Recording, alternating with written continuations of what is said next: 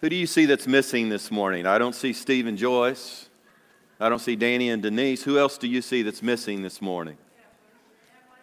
Evelyn and Paul. Paul here, but Evelyn's not here. Who else? Who? Malice not here. Who else? Okay. Betty and Donna Copeland. Who else? Janie Martin's not here. All right. Okay. Katie Murphy. Pam Dellinger's not here right now. Nathan's not here. All right. Joanne's not here. Who? Tammy Foster's not here. Angela's not here. The Blythes. Who else? Deborah Martin's not here. Roger and Kelly are not here. Anyone else? So what's our responsibility, church?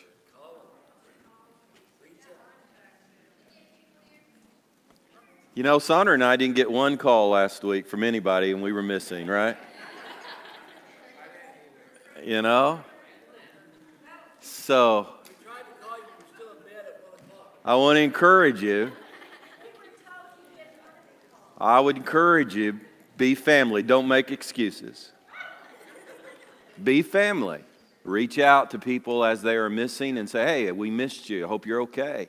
Even if you know where they're at, go ahead and say, hey, we missed you. Treat them like family. And we're going to talk a little bit more about that this morning. So especially if they are in your small group, reach out to them and treat them like family. You know why you should treat them like family? Because they are family. Because they are family. If you have your Bible this morning, you might want to open up to Romans 12 and verse 1 as we continue our series of messages on what Paul might say if he wrote a letter to the church at Oklahoma City. I do appreciate Hugh and Brandon and Nathan last week sharing truth talks with you, and I hope that was a blessing to you. That was actually something that we saw when we were at the Rewired Men's Conference, and God blessed us through a number of truth talks. They called them man talks there that we heard there. And we plan to do that more in the future. If it's a blessing to you, we want to continue to do that at different times. And so I appreciate those fellas. I know that they took it seriously, and they spent a lot of time before the Lord just asking God, what should they say to you? And so I hope that you received it as a word from the Lord last week. I got to watch it on Facebook. I appreciate the Facebook Live deal. And it's also recorded. I actually saw it on a recording, and I was greatly blessed by each one of them and the message that they each brought to us last Sunday morning. So this morning we're going to look at Romans 12:1. Do I know for sure that if Paul was writing to the church at Oklahoma City that he would include this particular verse? No, I don't know that for sure.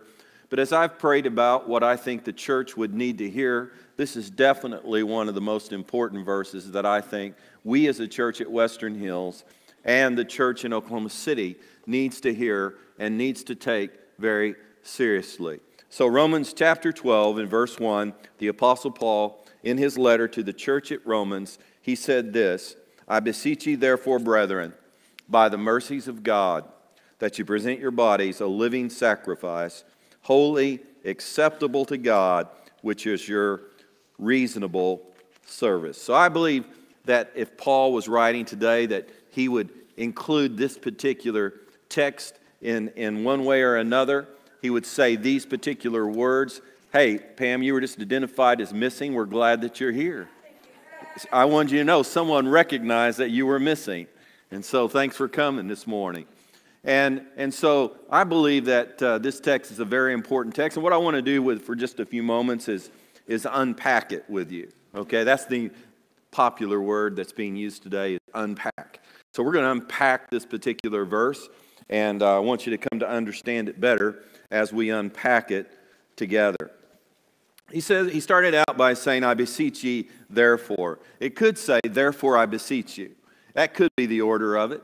But this word, therefore, is a word that's pointing back to something. Wherever you see the word therefore in the New Testament as you're reading the Bible, know that it's there for a reason. It's pointing back to something. The first 11 chapters of Romans, this verse is in chapter 12, what they are is they're Paul's doctrinal parts of his letter to the Roman church. In other words, he was telling them in the first 11 chapters of Romans what they should believe. In fact, the book of Romans has been called the constitution of all of Paul's 13 letters. And the main part of that constitution is really found in the first 11 chapters of the book of Romans. He's telling the church, this is what you should believe. It's the doctrinal part of that letter. In chapter 12, Paul begins to give practical instructions. If you want to see it like this, it'd be like Paul was given theology in the first 11 chapters, and when he came to chapter 12, he began to teach on ethics. In other words, here's how you apply what you believe. Here's how you live out what you should believe. He gave practical instructions. Notice the word therefore in verse 1. It means that Paul has finished building a case.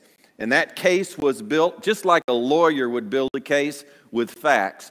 Paul built this case in Romans 1 through 11. And now he's going to tell the disciples, here's what you should do with what I have taught you to believe. Here is the practical section. So Paul gave the disciples practical instructions or ethical instructions about how to experience or live out their new life in Christ. And the first thing that he says, along with therefore, he says, I beseech you. I beseech you. This word beseech means to call near and listen carefully. If we lived several hundred years ago, there would be a town crier. And if he wanted to get everybody's attention, he would go through the streets of the town and he would say, hear ye, hear ye. And what he was doing, he was calling the people to listen. And when Paul says, I beseech you, he's calling them near. He's calling them, even though he was writing a letter, he's saying to them, listen closely to what I'm about to say to you. I'm getting ready to say to you something that's critical to your Christian life, that's important to your walk with God. So listen very closely. That's what he says when he says, I beseech you. And then he says, I beseech you, therefore, brethren. It's interesting to me that Paul appeals to them as brethren or brothers. Now, this is used in a generic sense to represent family. It means both brothers and sisters when that word is used in this way in the New Testament. And Paul chose to use this word brethren rather than other words that he could have used. He could have used disciples. He could have said, I beseech you, disciples of Jesus, but he didn't. He could have used the word believers. I beseech you, believers in Jesus, but he didn't. He says, I beseech you, brethren. He used this particular word, brethren, over 100 times in his 13 letters. And he used this word for a reason. Jesus considered everyone who does the will of his Father in heaven to be his family. We found that in Matthew 12, 48 through 50. There's a story there about how Jesus' natural family, his brothers and sisters and his mother, were outside waiting on him, and someone announced to him, look, your family's outside. Basically, he said, no, my family's right here, is what he said. He said that anyone who does the will of my Father in heaven, that is my brother, my sister, my mother, my family. It was the will of the Father that we should believe that Jesus is the Son of God. Jesus was and is called the firstborn brother of many brethren. Done the will of God by believing upon the Lord Jesus Christ, and we have become the children of God. To Paul, this idea about family, when he calls the church my brethren, wasn't just a positional truth that one day would be fulfilled or become a reality in heaven. This was real on earth to Paul. This was his family, and he lived it. He practiced it. Paul loved every believer like they were his family because they were his family. To the early church, which Jack referred to this morning when he said this is the day of Pentecost. So this was the day that the church was officially born. This is the anniversary of the birth of the church, when the Holy Spirit was poured out upon those first 120 believers in Jesus. And that number quickly grew to 3,120 as they preached the gospel, as Peter preached the gospel to the multitudes. 3,000 were saved and baptized. And so the little church of 120 grew to 3,120 in one day. In fact, in just a few minutes, it just, boom, it was there. And when he did that, that group of people got the idea, hey, we are family. It wasn't just a positional truth to them. In Acts 2, where the church is, the history of the church being born is found, in verse 42. Look what happened when these believers heard the gospel. It says, and they continued steadfastly in the apostles' doctrine and fellowship, in the breaking of bread and in prayers. Then fear came upon every soul, and many wonders and signs were done through the apostles. Now all who believed were together. What are they doing? They're acting like family. They were all together, and they had all things in common, and they sold their possessions and goods, and they divided them among all as anyone had need. So continuing daily with one accord in the temple and breaking bread from house to house, they ate their food with gladness and simplicity of heart, praising God and having favor with all the people. And the Lord added to the church daily those who were being saved. They lived this, you see. They believed they were family in the early church. They practiced it. They loved every believer like they were their family because they were their family. It was this truth about family that motivated the first church in Acts to be devoted to fellowship with one another. I mean, they were intentional about it. Fellowship with one another. It was this truth about family that motivated the first church in Acts to be devoted to breaking bread with one another, to eating with each other. It was this truth that motivated the first church in Acts to be devoted to prayer with one another and being genuinely concerned about one another's spiritual, emotional, and physical needs. It was this truth that motivated the first church in Acts to sell their possessions to meet one another's needs. You wouldn't do that with anyone else but your family. It was this truth that motivated the first church in Acts to meet daily in the temple and to be devoted to the apostles' doctrine. As a family, they wanted to all be up on the same page with each other. They wanted to know, what should we believe? We believed in Jesus as our personal Savior and Messiah of the world. What else should we believe? And it was this truth that motivated the first church in Acts to meet daily in homes throughout Jerusalem. They were family. Families love one another. And so Paul loved every believer like they were his family because they were his family. And then Paul says, I beseech you, brethren, by the mercies of God. And we're going to spend a little bit more time on this one at the end of the message. But just let me introduce this to you. This was by the mercies of God. Paul was describing his motivation for what he was about to say. In other words, here I'm going to tell you something. Here's what should motivate you to do what I'm going to instruct you to do. And it's the mercies of God. It was Paul's motivation for sharing what he was sharing, but also it was to be these believers, these brethren, it was to be their motivation to follow the instructions that Paul was about to give them. Instead of Paul standing up and saying, I beseech ye, brethren, if you really want to be prosperous in life. No, he didn't do that, did he? He said, oh, I beseech ye, brethren, if you really want to be wealthy and healthy in life. No, that's not what he did. He said, I beseech ye, brethren, by the mercies of God. Paul motivated them to follow his instructions by recalling the merciful blessings they had already received in Jesus. And he had already reviewed these blessings in Romans chapter 1 through 11. He'd already built his case And so now when he said, I beseech you, brethren, by the mercies of God, he was just alluding to what he'd already said in Romans chapter 1 through chapter 11. And this is what he tells them to do.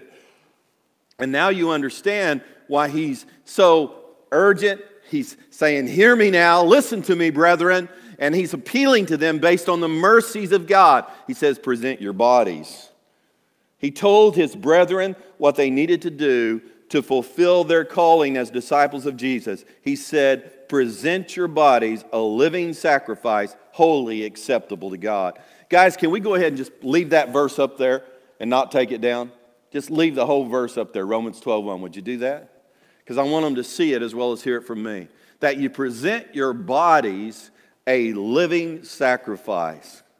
Paul was using the Jewish ceremonial law as a metaphor to teach his brethren how to live the Christian life. In the Old Testament law, the Jews were required to offer lambs as a sacrifice to atone for their sins. This sacrifice was made on the altar of God, which was at the temple at Jerusalem. The sacrifice being offered was devoted to God. In other words, it wasn't a common lamb. It was separated from the flock. It was dedicated to God's use. It was separated for a particular purpose that was sacred to God. In other words, when anything was separated to God, it was called holy. To be holy means to be set apart exclusively for God's use. And so Paul was appealing to this ceremonial law as a metaphor for what he was about to tell the people to do. Since Jesus had died and atoned for their sins, there was no longer a need for the disciples to sacrifice a lamb to atone for their sins, as the Jews had to do in the ceremonial law. But to fulfill their calling as disciples of Jesus, Paul used this particular metaphor as an analogy to encourage the disciples to offer what? To offer their bodies. Just as the lamb was offered to atone for sins, what I want you to do is I want you to offer your bodies to God for God's sacred use. In the same way that a lamb was set apart, set your bodies apart for God's use. Sanctify your body. Set your body apart for God's use. Paul used the word body, because by it, they would understand when they heard that word body, he's talking about their whole being. Everything about them. Their spirit, their soul, and their physical nature. They were to offer it all. And so he used this word body to say, offer, present your bodies unto God. To present was not a word, look at the word present there. It wasn't a word that meant one time for all time. It was a word, according to the verb usage, which was to be the normal practice of the disciples. In other words, they were to start presenting their bodies at a point in time, but they were to continue presenting their bodies to God on a regular basis. He said, present your bodies, and he calls it a living sacrifice. And this is what let them know, hey, we're not supposed to kill ourselves as atonement for our sins. No, a living sacrifice. In opposition to those dead sacrifices, which they were in the habit of offering while in their Jewish state, Paul urges them to offer their bodies as living sacrifices. And then he says, holy, acceptable to God. The lamb that was offered by the Jews not only was holy because it was set apart for God's use, but it had to be holy in appearance. The lamb had to be without spot. It had to be without blemish. Those shepherds that were going to offer a lamb, they would go out into a flock and they would begin to go through their flocks and begin to look for that lamb that was without spot, without blemish, because that was what God required in the law, for a lamb to be offered as an atonement for sins. And so they would go and begin to look for that lamb that was without spot or blemish. Only animals that were without spot or blemish were acceptable to God. While animals could be found without spot or blemish, where could you find people that could be found without spot or blemish? I don't see anyone here that could be offered. You all have spots and blemishes. I'm going to tell you that right here while I'm looking at you. All right? So you might be able to find an animal that you could offer without spot or blemish, but where could you find people that could be offered without spot or blemish? Well, in Romans 1 through 11, Paul taught the disciples that when they received Jesus, they were justified by faith, which means that the righteousness of Jesus was credited to every person who believed in him. And they became, by faith, without spot or without blemish. Their sins were forgiven. Their spots and blemishes were removed forever. And because of Jesus, their bodies were what? Holy and acceptable unto God. And then he says to them, not only present your bodies as living sacrifices, holy, acceptable to God, then he says this, which is your reasonable service. Now, the word service that's there is the word worship. In other words, if you want to know how to worship God, Romans 12:1 is where you find the how-to. The way you worship God is just present your body to God as a living sacrifice. You know? I mean, you can go to church and you can lift your hands to God. You can clap your hands. You can sing those songs. But I want you to know that kind of worship is not valuable to God unless you're first offering your body to God as a living sacrifice. That's the way that we worship God. And that's the way that's what Paul was instructing each believer to do. Look, here's the way you need to live this Christian life. I've taught you what to believe, but here's what you need to do, and you need to do this all the time. You need to present your bodies a living sacrifice, holy, acceptable to God, and it's your reasonable service of worship. The word reasonable here just simply means common sense. In other words, Paul was saying, look, based upon everything I taught you in the first 11 chapters, and based upon the mercies of God, it's just common sense that you should be motivated to offer your body to God as a living sacrifice. Paul said that presenting their bodies a living sacrifice to God was a reasonable way to worship God because, you see it up there at the top, of the mercies of God. Because of the mercies of God. It always goes back to that. You know, we love him because he first loved us. You know, it always goes back to him and his mercy that motivates us to offer ourselves to God. You know, the word mercy means to extend compassion and forgiveness to someone who deserves judgment. And it's something that should characterize us as believers. As those who are followers of Jesus, who is full of mercy, we ourselves should be a light to God's mercy to one another. Hey, do you show mercy to your family members? Well, we're your family members. You should show mercy to us. We show mercy to one another, and the world knows that we are disciples by our love for one another. Mercy means to extend compassion and forgiveness to someone who actually deserves judgment. You know, the mercy of God becomes meaningful to you only when you believe that you deserve judgment.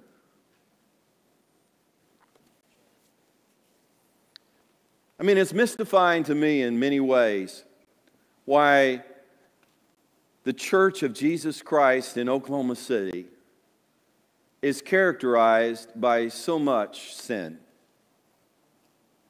And I'm not talking about unintentional. I'm talking about willful practicing of immorality. What is the problem? What's going on that the Church of Jesus Christ can be characterized by blatant immorality in a variety of forms that's being practiced on a regular basis by those who are showing up every Sunday and raising their hands to God and worshiping God and saying, He's my Savior? What has happened? What's going on? Where's the motivation to present our bodies as living sacrifices to God? Basically saying, God, I present my body to your will, whatever your will is what Paul was saying. Here it is. I'm yours because of the mercies of God. You know, one of the things that I've come to conclude, and it's not something that's new to the church in church history, it happens in every generation of the church, is that the church begins to dumb down when it comes to the judgment of God. And here's the problem with that.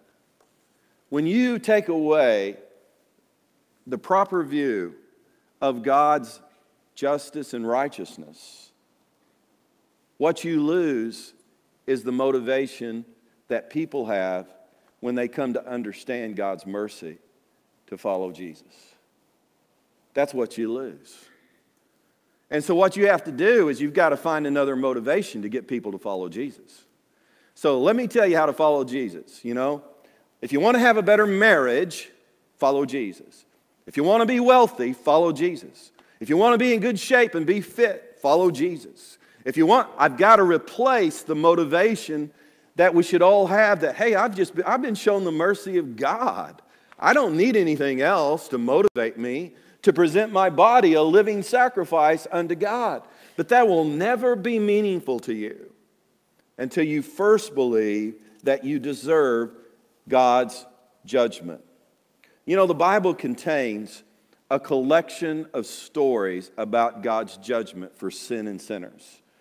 I mean, it's from Genesis to Revelation, this collection of stories. Some of the more popular stories that most of us would know, and even people who haven't been churched would know, would be like the story of Noah and the flood. You're talking about the world's population being eliminated by God and sparing only 8 people. And at that time, the world population could have been as many as 6 billion. In other words, it could have been the same size as it is today. So think about that. You know? And then we have the story of the Passover, where God's judgment came upon the firstborn of Egypt. And we don't know the number of firstborn that died. And God executed the judgment upon those firstborn. And then we have, for example, the Jews. Here's the chosen people of God who've been delivered from the wilderness, and they've been delivered from Egypt, and they're out wandering in the wilderness. And while they're in the wilderness, they began to betray God. And God sends a judgment upon them in the form of snakes, poisonous snakes. And poisonous snakes began to bite the people. And the people began to die. And we don't know the exact number of people that died. And I want you to know, those are only 3 of the stories of God's judgment. But you know, the most terrifying story about God's judgment is the final one. And the final judgment of God is found in the book of Revelation in chapter 20 and verses 11 through 15. And the story starts out like this. It says, John is on the island of Patmos, and he's having these revelations of the future. And in one of those revelations, God shows him this final judgment. And in that final judgment, John says, I saw a great white throne, and him who sat upon it. And from his face, heaven and earth fled away. And they were no more, because there wasn't any other place for them. There was no more room for them. And I saw the dead, great and small, standing before that throne. And books were open. And another book was open, which is the book of life. And the people that were standing before God's judgment, they were judged according to their deeds that were written in the books. And the sea gave up the dead that were in them, and death and Hades gave up the dead that were in it. And every person was judged according to their deeds that was written in the books. And then death and Hades were thrown into a lake of fire. This is the second death. And anyone whose name was not written in the book of life, which is the Lamb's book of life, was thrown into the lake of fire. The Bible has all of these of God's judgment, and they all culminate in this last story in Revelation 20, which is called by many the Great White Throne Judgment.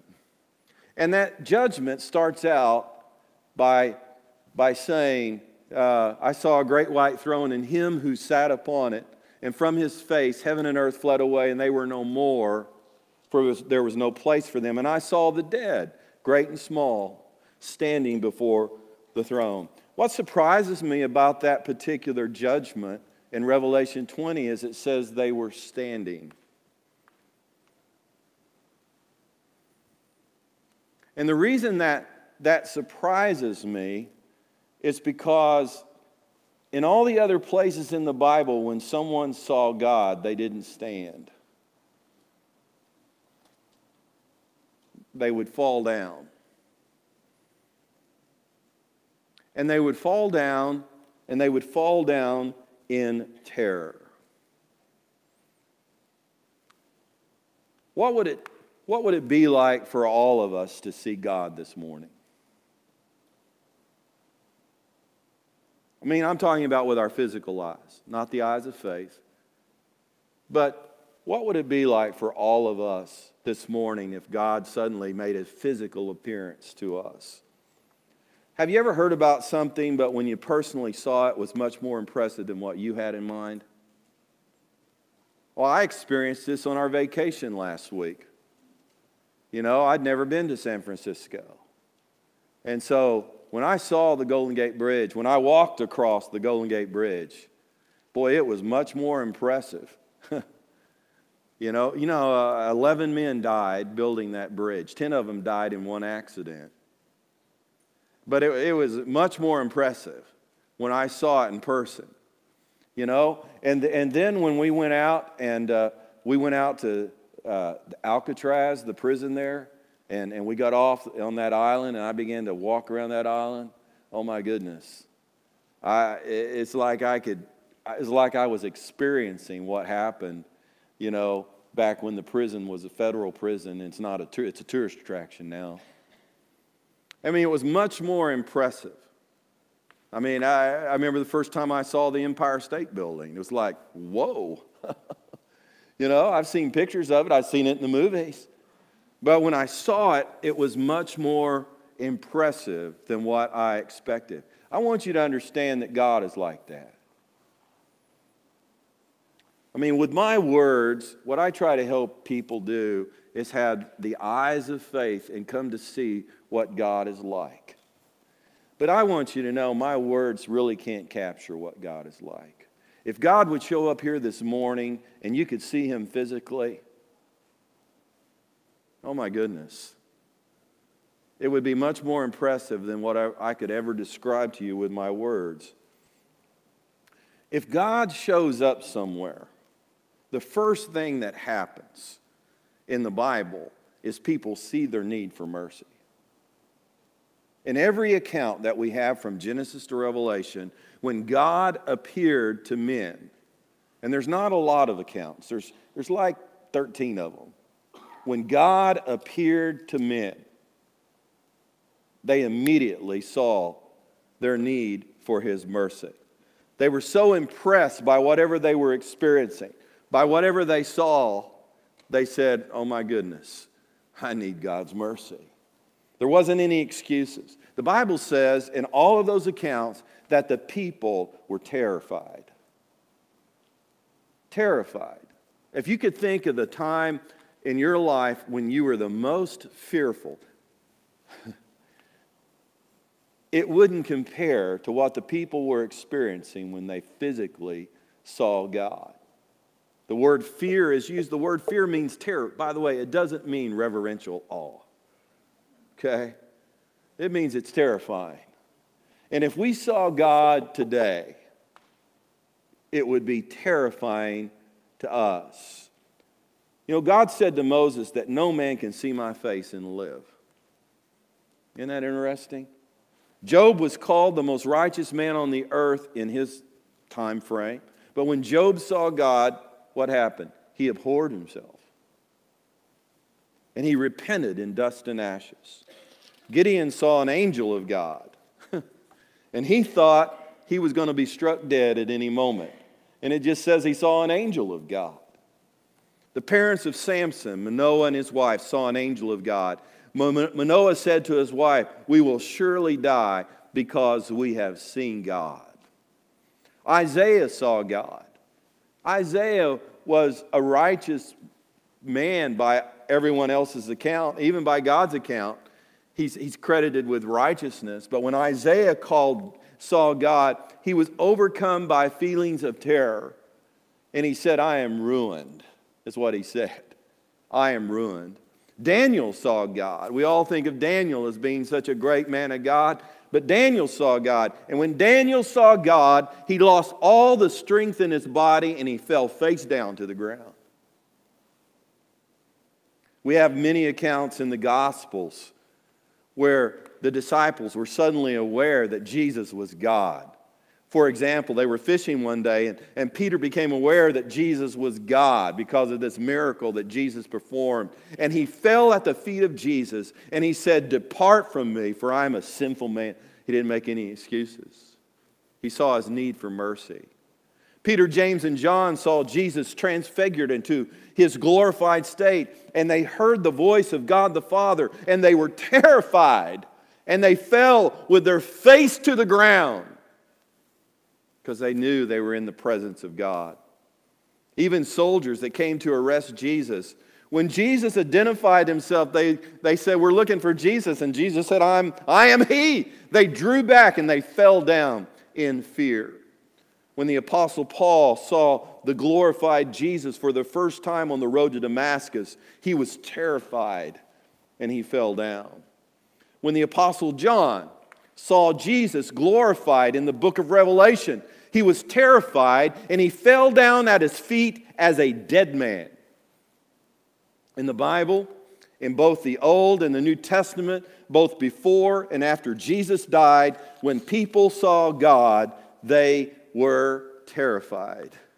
And they immediately understood their need for mercy.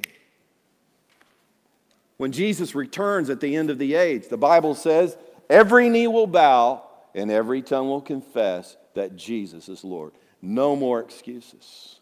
There will be some, the Bible says, that they crawl into the rocks and ask the rocks to fall on them and hide them. You see, when you see God, you see your need for God's mercy.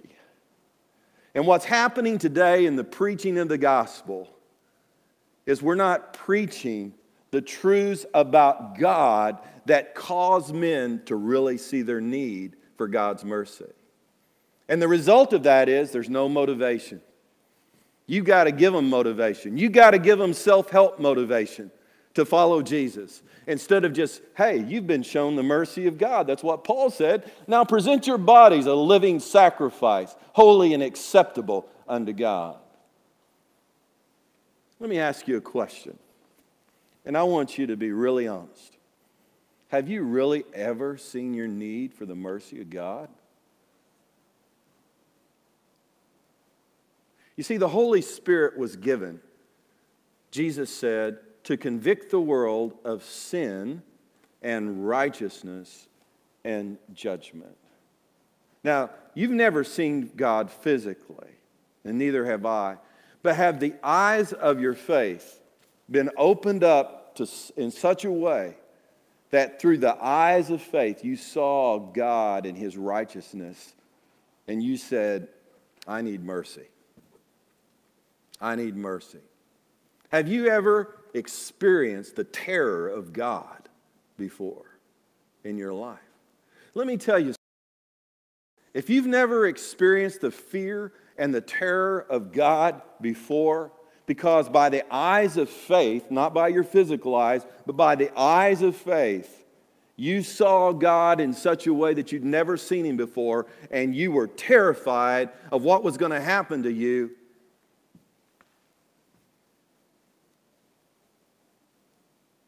Where are you really at spiritually?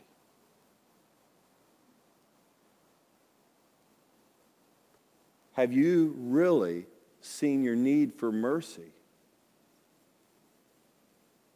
Have you seen your need for mercy and cried out to God for mercy in faith that Jesus Christ has provided that mercy for you? Because when that happens, when you really see God and you really experience the mercy of God through Jesus Christ, and you realize, oh, Jesus died for me or I would have died. Let's go, oh, here I am, Lord. Here I am. What did Isaiah do? After God appeared to him, he said, oh man, I'm ruined. He fell face down, I'm ruined. And then God sent this unbelievable creature that I can't even describe to you, and he took a burning coal from the altar of God, and he touched Isaiah's lips, and he purified Isaiah by touching him. It was a foreshadowing of what Jesus would do. It's not that we touch God, it's that God touches us through Jesus, and he purifies us, and we receive the mercy of God. And what was Isaiah's response to that? I mean, just a moment ago, he was like, woe is me, for I am a man of unclean lips, and I live among a people of unclean lips. And all of a sudden, God comes, and this creature takes this coal and touches him and purifies him. Shows him mercy. Mercy he didn't deserve, and he knew it. You know what his first response is? Lord, here am I, send me. You see, that's what happens. When you experience the mercy of God, the battle over who's going to be the Lord of your life is over. But if you've never experienced the mercy of God, because you've never really seen God through the eyes of faith and understood the judgment of God, have you ever been converted? What did you receive when you prayed that prayer or you went through the waters of baptism? What did you receive?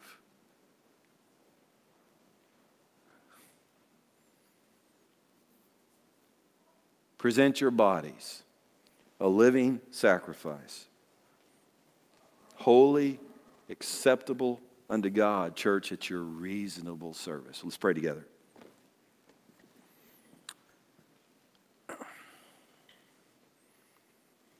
As we pray right now, I'm so concerned about the condition of the church of Jesus Christ.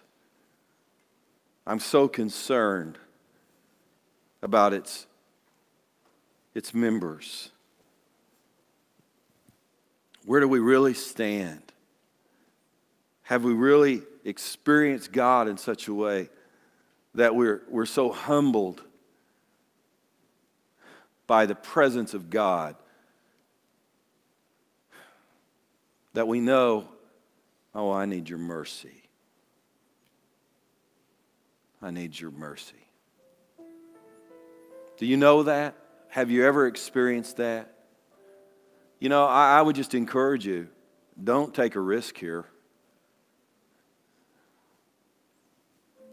The fear of God is the beginning of wisdom. There's no salvation apart from the fear of God. It starts with the fear of God. When God reveals himself to you and through the eyes of faith in such a way, you go, I'm ruined. I'm ruined.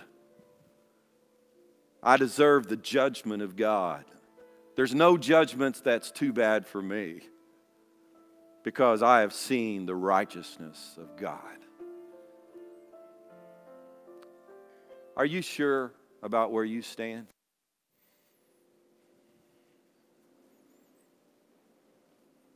On this day of Pentecost, perhaps today is the day of your salvation. Do you need to receive the mercy of God through Jesus Christ? Because right now the Holy Spirit is showing you who God is in a way that you've never seen him before. Oh, you've used the word holy, but you really haven't understood what that meant. That God in his righteousness is so perfect and he's so pure that you can't stand in his presence.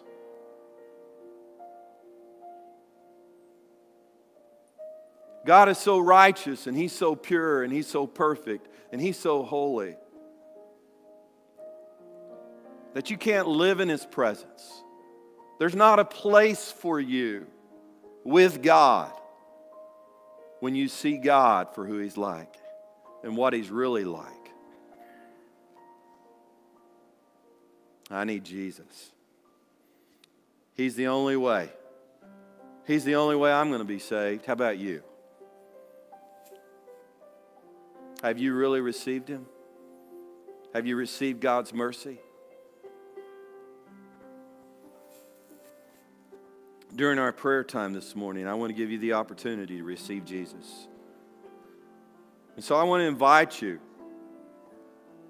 to come just right here to where I'm at. Let me or someone on our team talk to you about your soul and the condition of your soul. And then this prayer time is also for other needs. We've got Justin Werner leaving for Africa, and we've got a team and a group of students leaving for Falls Creek, and then there's Deborah Martin, and Terry's really in a bad place this morning, and that family needs our prayers. And then there's so many others that are not in a good place that need prayer this morning. So this prayer time is for all of those needs. But the most important thing is, do you know that you have received the mercy of God through Jesus Christ for your salvation? Because you have seen God through the eyes of faith. That's the most important thing. And if you don't know that you know, please come this morning. Don't live another moment without knowing Jesus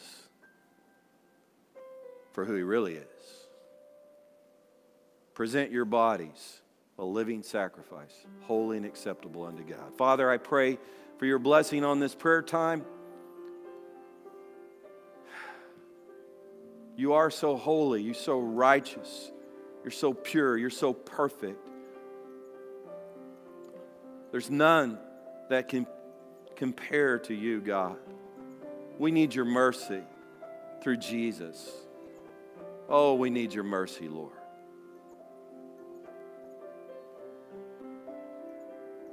Just meet with us as you met with the early church on the day of Pentecost. During this prayer time, meet with us now. In Jesus' name. Let's stand together. I invite you to come for prayer, to come for salvation. Would you come at this time? And if you want to pray with those that are coming, then come up and join them if you would.